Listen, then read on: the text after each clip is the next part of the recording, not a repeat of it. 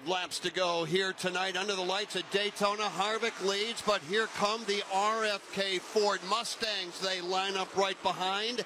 Chase Elliott continues to pound away at the bottom. He's got to move forward, but he is right now in a side-by-side battle for the number 4 position. He's got the bottom of the racetrack. Eric Almirola topside as they run 2 by 2 off turn 2. Elliott trying to inch forward. He needs more drafting help. The outside line has oh, look out, trouble further back. One car is up and over, barrel rolling down the back straightaway. It is Ryan Preece, end over end, side over side as the car breaks loose and now will catch flame in a horrific crash on the back straightaway. Flames are extinguished for the most part. Now reactivate under the hood. Ryan Preece, end over end, side over side, basically turning pirouettes down the backstretch.